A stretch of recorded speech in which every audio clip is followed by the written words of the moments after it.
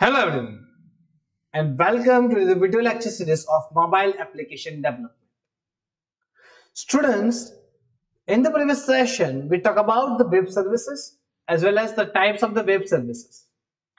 We have seen that we can communicate between the two different technologies with the help of the common language that can be the XML or the JSON, and in our syllabus the JSON is there. JSON, what is JSON? How we can establish the communication between the two different applications by using the JSON format, how we can convert the Java object into the JSON and the JSON to the Java. Do not worry about it. We'll talk about all these topics in this today's lecture. Hi everyone, this is your instructor Janice Shah. So now let's begin to understand that what do we mean with the JSON and what is GSON. So students, the JSON stands for the JavaScript Object Notation, or we can say the common format that is used for the communication during the web services. It is the independent data exchange format and the best alternative for the XML. Right now in the current market, instead of the XML, JSON is widely used for the communication instead of the XML. See, the Android provides the 4 different manipulate JSON data, the 4 different classes. These are the inbuilt classes in the Android. Number 1 is JSON object, number 2 is JSON array, number 3 is JSON tokenizer, and number 4 is JSON stringer. The main advantage of JSON is it is a language independent, and the JSON object will contain data in the form of key and value, right? So generally students, what we use to showcase, just wait a minute. Okay, so JSON nodes with the start with the bracket of square brackets or with the curly brackets. So always remember the JSON data starts with the square brackets or the curly brackets. But what do we mean by this square and the curly bracket? So students, the curly bracket shows the JSON object and the square bracket shows JSON array. So the difference between the both of them, the square brackets represent the starting of the JSON array node and the curly bracket represent the starting of the JSON object. So we can need to call the appropriate data as per the array or the object. Now next, so if the JSON data starts with the opening we can say the square brackets, then we can access it like a method like get JSON array. And to access the JSON object, that means that it starts with the curly bracket, then we can use the JSON object method to access it. To parse the JSON data in the Android, what we need to create an instance of the JSON object. If we want to parse the data, okay, then we need to create the object of JSON object and the JSON array. So students, let me just take an example. If you want to start with the JSON object, then you need to start with the curly bracket. This is the object name is employee, and the key is Sachin, value is salary, married. So name is a key, Sachin is the value, another name is a salary, key name is salary, value is 56,000, key name is married, and value is true. So remember here the employee is JSON object. Now what about the JSON array? So I told you the JSON array starts with this particular square bracket, right? So here the square bracket shows the JSON array. So now employee object becomes array. Fine. So your array name is employee, where the values like ID, name, salary, ID, name, salary are stored inside it. So now this curly bracket shows the object and the square bracket shows the array. Same as the array, the very first index starts with the 0, the second index starts with 1. Now next, JSON elements. So elements in the for the JSON like array, object, key, and the value. I already told you that square brackets represent the JSON array, curly brackets represent the JSON object, key is always mentioned with the string and the value is always there in the form of the string. So students, now let me just show you the introduction of the JSON. JSON, that means Google SON, a library that is used to convert the JSON object into the Java object and Java object into the JSON object. So let me show you how it works. See, this is a JSON. It's an open source Java library that is used to serialize and deserialize the Java object to the JSON. Students, serialize, that means when we convert the Java object into the JSON, and deserialize, that means we convert the JSON data into the Java object.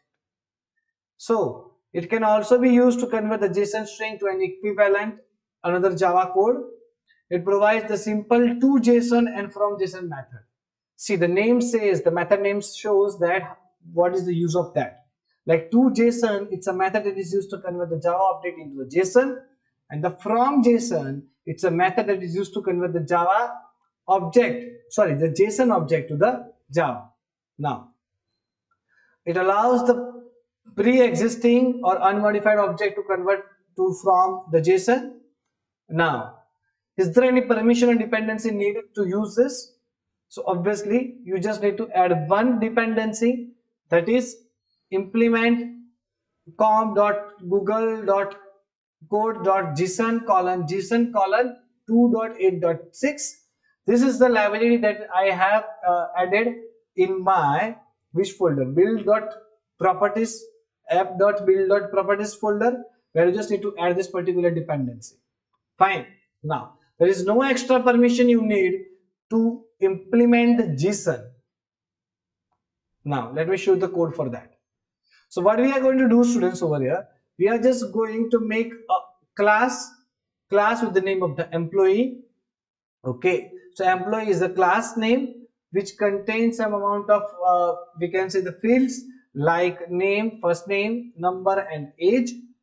Now see here, I have just initialized my create the object of the employee. Then if you want to convert the Java data into the which one, JSON, then you need the JSON object. That's why I just created a JSON. JSON is equal to new JSON. Fine. And then I take a string because we get the JSON data in the form of the string. So string JSON normal data is my variable, which is equal to JSON.toJSON and pass employee object inside it. Now I'm not going to run the app, just going to debug the application. Okay, students, you can run the application, but after running the application, I just need to show my data in the form of the toast. I want to show it in the very good format. That's why I just click on go inside the run, debug my application, and click on the F8 button again and again to check my data. So you will get like JSON normal data in the form of the JSON. So this is the form of JSON. See, you have the curly bracket, then the key, then the data, curly bracket, then the comma, then the key and the value, the key and the value. So the key value form is there.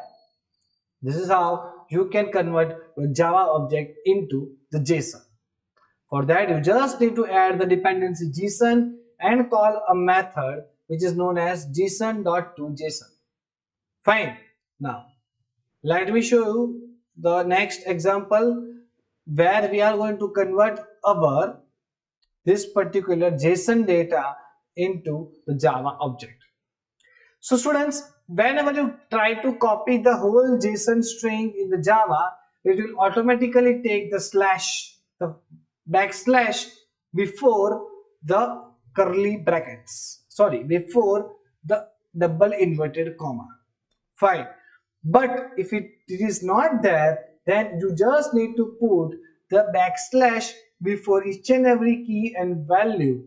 Okay, like age. See, I have just added this backslash before the double inverted comma here, everywhere. See, this first and the last, this first and this last double inverted comma shows that it is a string. Rest of the part is all about the JSON data. Why we need to put the backslash? Because it is ignore the string, or we can say it is ignores the double inverted comma. Okay, and it will take the whole data as a JSON data. Fine.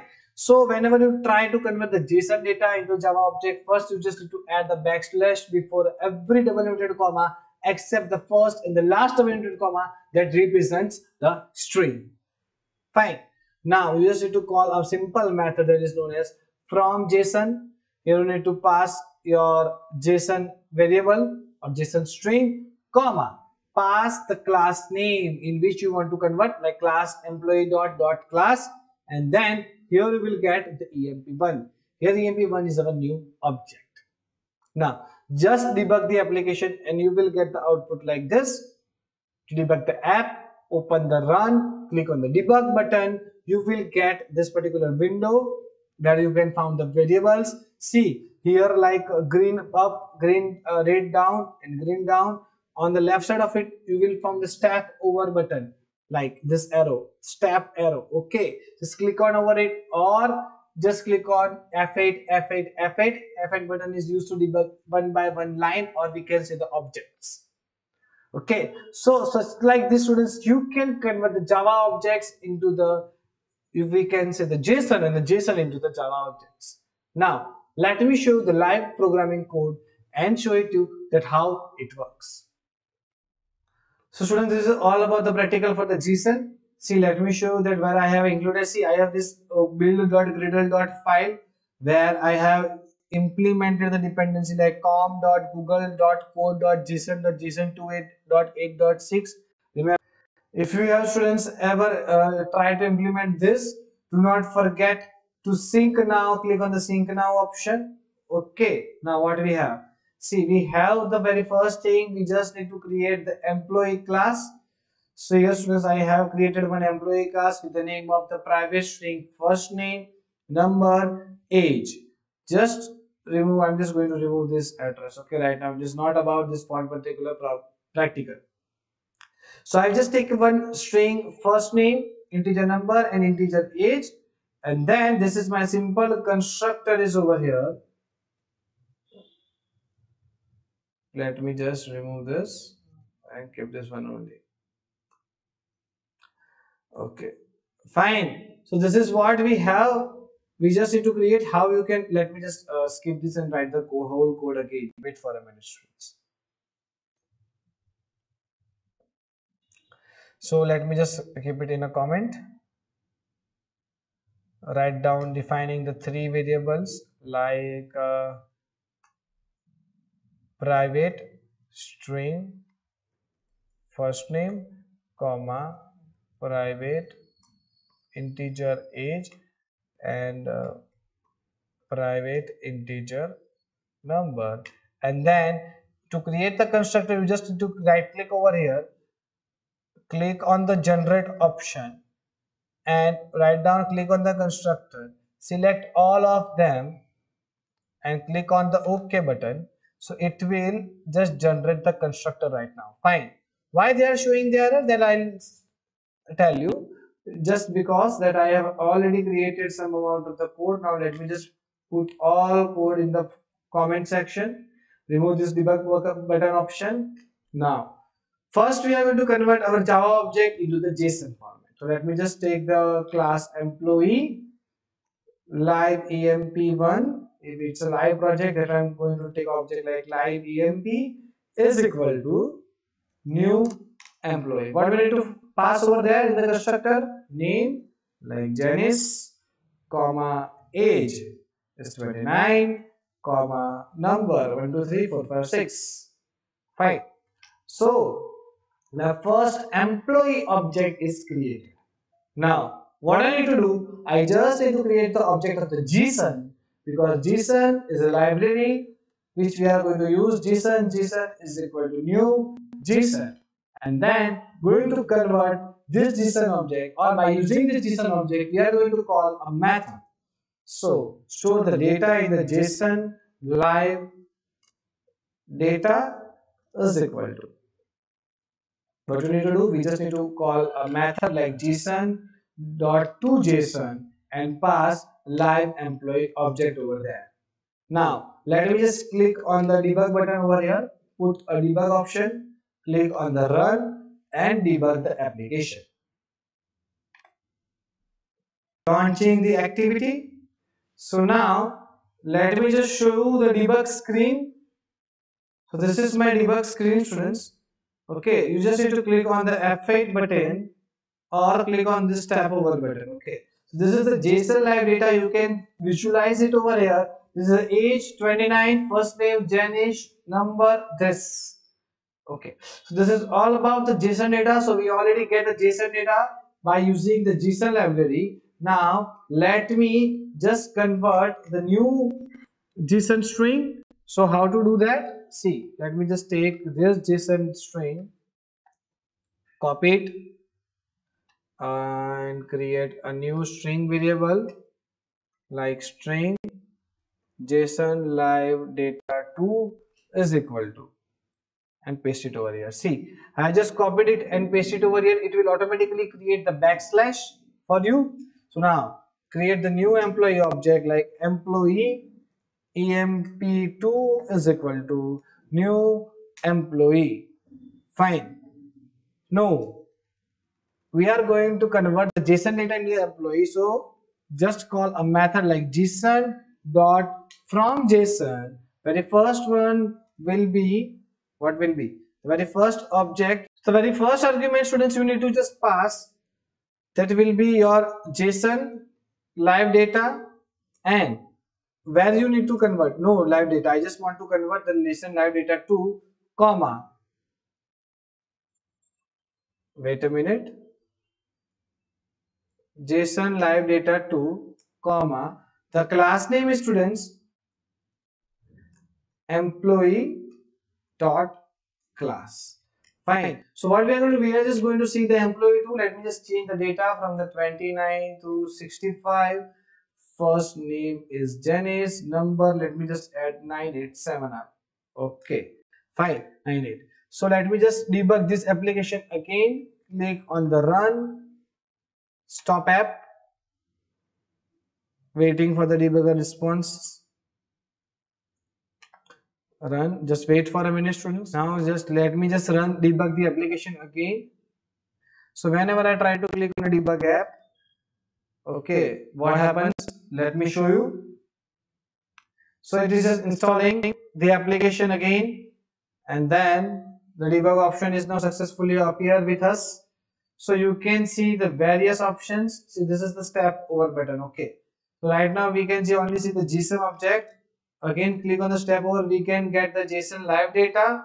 So it is showing us this. No, we want again JSON live data too. So again, click on the this tab over button or click on the F8. Both are the working as the same thing. See, this is the JSON live data 2 where we have the first 65 Janice in the number.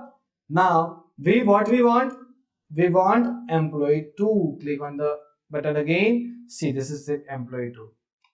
This is your object. See, the employee 2, age contains 65, first name is Janice, and number is 9812346. So this is how we can convert our whole JSON string into the Java object. Fine. So students, this is all about the JSON introduction, where we have seen today about the JSON data conversion using Java, and the JSON library where we can convert the Java object into the JSON and JSON object into the Java.